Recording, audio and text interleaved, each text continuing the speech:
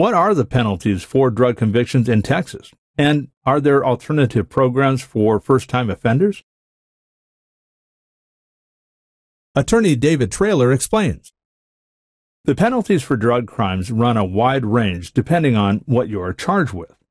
Sometimes, even if you have more than drug paraphernalia, the officer will give you a break by just charging you with paraphernalia, which is a Class C misdemeanor and carries up to a $500 fine. Then it goes up to a Class B misdemeanor for a small quantity of marijuana. Some jurisdictions are relaxing their enforcement of that particular statute, so first-time offenders can get a pass. They are not even filing those cases in Dallas County, for instance.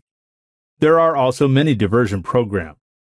The idea is that if people are addicted, we want them to get help so they don't keep cycling through the criminal justice system and causing a problem for society and themselves. The potential punishments for drug crimes go up all the way to 99 years or life in prison for offenses involving manufacturing or delivery.